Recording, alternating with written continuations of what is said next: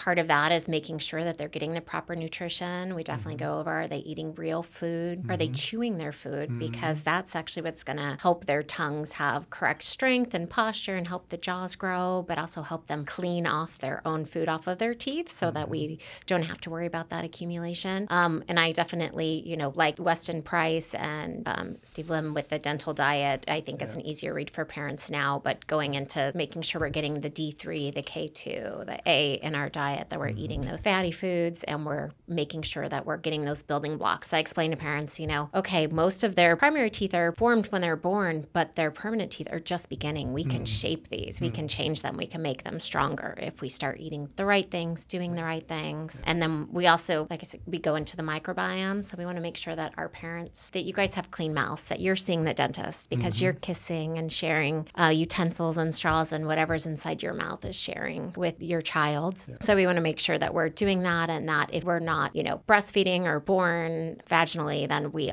want to help supplement the oral microbiome so that we're having the correct thing in there along with the gut. We also do pH testing because we want to know about acidity in the mouth, how all of that is, because if we're constantly resting in acidity, we are always going to have cavities.